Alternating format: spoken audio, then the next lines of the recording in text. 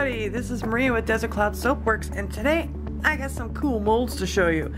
Check these out. These are from Beebeecraft, and the link to them is in the description of the video, so go over there, check it out. They got all kinds of craft stuff. You name it, they got it, okay? One of the things they have are these bath bomb molds. These are very cool, as you can see. We got some starfish, and these are big molds too. They're not small at all. Some of these are very big. Look at that. Could you imagine a bath bomb like that? It's a big bath bomb. This would also work very well for shower steamers, okay? Because shower steamers are flat on the bottom, so they sit on the shower floor, but it's a cool design for it, right? We got shells, hearts, and even in the complete set, because this comes as a set when you order from Beebeecraft, you get the 3 different sizes of bath bombs here, and even the little ones, which are very expensive. I mean, I've tried to find this little tiny mold for a small bath bomb, and just this alone, the cheapest price I saw was $5, and then there's shipping on top of that. So considering the fact that you get the little bomb mold, the other sizes, plus all these other cool ones for one price over there on Beebeecraft, then that's way worth it. So what I'm going to do is I'm going to make a bath bomb, or 2 or 3, depending on how much mix I got to fill up these molds, and we'll see how it comes out. Now I got my mix already set up here. Just so you know, this is a cup of baking soda, half a cup cornstarch, half a cup of citric acid, and a heaping half cup of milk powder. I just use regular non-fat dry milk, and it gives me the good foaming action without having to use SLSA. The color is cosmetic grade pigment, so because I'm using that, you gotta use some poly 80 in your wet ingredients. Wet ingredients consist of fragrance, 6 teaspoons of water, and of course the poly 80. Alright, I got the perfect consistency here on my mix, and if you're wondering those little white specks in there, that is actually from the powdered milk. You can choose to kind of grind up your powdered milk more than it is when it comes out of the bag, but I kind of like the look of it with the white specks. So let's pick a mold. Alright, I'm gonna do the starfish to start. So just fill it up like you would any other bath bomb. Make sure to make a huge mess like I just did on the counter. Because if you don't make a mess, you're not doing it right. We all know that. I have to thank Shannon Reeder out there for sending me the poly 80. That's super awesome. Thank you so much, Shannon.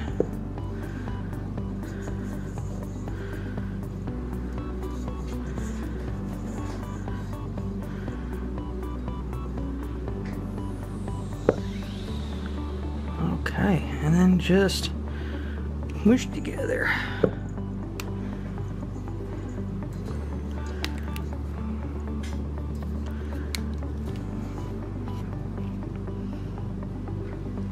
Cool.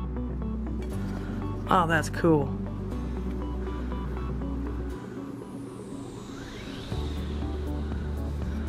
Awesome. Okay, now what I'm going to do is I'm going to pick a top, and this is going to be my top.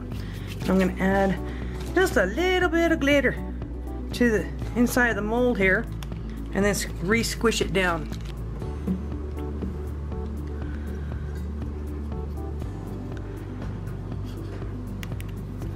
You could add this in the beginning as well, but I didn't think about it until just now, so that's why I'm adding it now. Cool. I'm gonna have this sit in the mold until it gets a little hard on top, then I'm gonna flip it over, let the other side dry. Way I do it here, what works for me, half hour open on one side, put the mold on, flip it over, half hour on that side, and then actually if you stick them in the refrigerator, at least for me it works that way too. And the same thing, half hour in the refrigerator on one side, flip it over, then on the other side. It actually helps them dry a lot faster. Here's another one right there. That's awesome. So I'm just gonna go ahead and finish up the rest here and put these in the drying area, and I'll come back when they're all dry and show them to you. I'll have to demo one too. Super awesome sparkle bombs. These things are really big, guys. Look Look at the thickness of these bombs, man. They're monster bombs. These really thick molds would make great for shower steamers, man. That'd be perfect for shower steamers. Little guys, and then my little guy here, so cool looking. Okay, you can get these molds over at Beebeecraft, and again, the link is in the description of the video. Go check it out. I have another video I'm going to be doing for them, for some other things that they sent me, and yeah, you'll see they've got all kinds of cool stuff. All right, guys, let's go ahead and stick one of these in the water. And these are not even 100% dry yet, but I gotta put it in the water. I think I'm gonna use this one right here. These three are reserved. But this bad boy, let's go stick this in the water. Because it's not dry completely, it's probably not gonna fizz as much as it would as if it was dry. It's pretty heavy too, so because it's not dry, so it's gonna probably sink. Let's put it in there. Oh, no, it floats.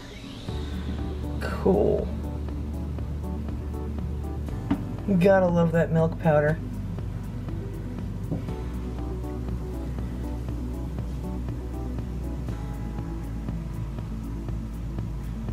Now, usually when they're not dry, they don't float. But these ones are floating for me. Cool beans.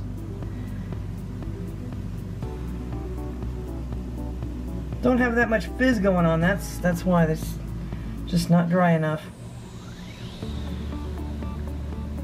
But those of you who are wondering about how do you get bubbles without SLSA, well, here you go. They got a nice purple and white swirl too. That's really cool. Starting to dissolve down.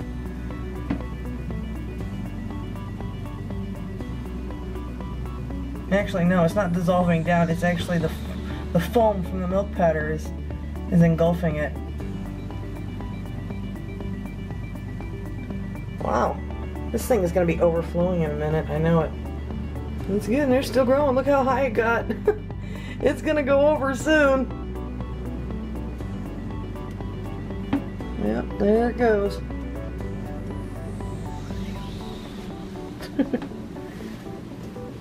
Well, there you go. You have a good idea how these bombs come out of those molds. They worked great. And wow, this is really expanding a lot more. Oh, it's still floating. Huh. It's going down in size a bit, but it still floats. Alright, guys. Well, I'm going to play with this a little bit longer. Alright, thanks for watching, and I will see you guys in the next one. Bye-bye.